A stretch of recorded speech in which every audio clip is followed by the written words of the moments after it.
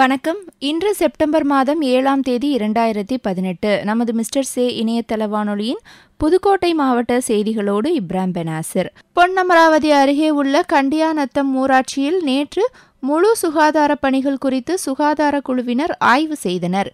மாவட்ட ஆய்வுக்குழு ஆய்வாளர் அஸ்வின்குமார் தலைமையில் சுகாதார குழுவினர் பள்ளி சுகாதாரம், மகளிர் சுகாதார வளாகம் பயன்பாடு, தெருக்களின் தூய்மை உள்ளிட்டவற்றை ஆய்வு செய்து முறையாக பராமரிக்க ஆலோசனை வழங்கினர்.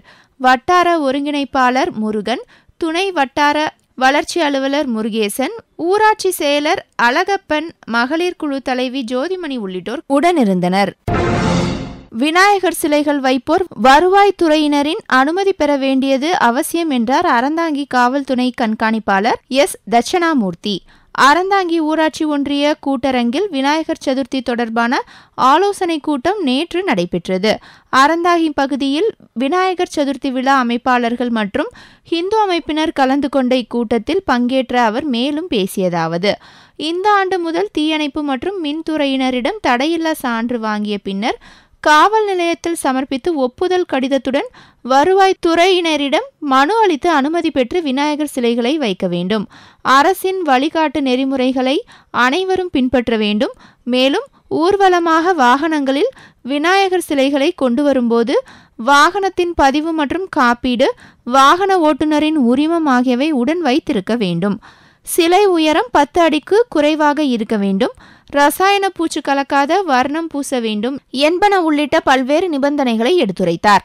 கூட்டத்தில் அறந்தாங்கி காவல் ஆய்வாளர் சி. பாலமுருகன், உதவி ஆய்வாளர் சக்திவேல் உள்ளிட்ட பலர் கலந்து கொண்டனர்.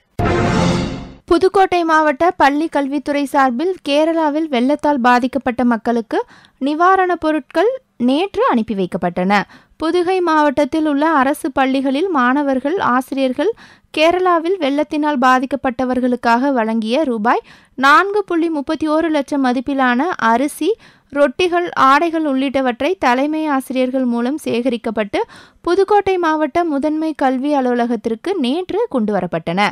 தொடர்ந்து நேற்று மாலை லாரியில் ஏற்றப்பட்ட பொருட்கள் மாவட்ட முதன்மை கல்வி அலுவலர் ஆர். வனஜா தலைமையில் திருநெல்வேலி மாவட்ட ஆட்சியர் அலுவலகத்திற்கு அனுப்பி வைக்கப்பட்டன. இவை தமிழக பள்ளி கல்வித்துறை அமைச்சர் கே. ஏ. செங்கோட்டையன் முன்னிலையில் இன்று கேரளாவுக்கு அனுப்பப்பட உள்ளன. இத்துடன் புதுக்கோட்டை மாவட்ட செய்திகள் நிறைவடைந்தது. நன்றி. 24 மணி நேர இணையதள வானொலியை கேட்டு மகிழ உங்கள் மொபைலில் உள்ள பிளே ஸ்டோரில் MR.CHE தமிழ் FM என்ற ஆப்பை டவுன்லோட் செய்து கேட்டு ரசிக்கலாம். MR.CHE வானொலி செய்தி அறிக்கையை கேட்டீர்கள்.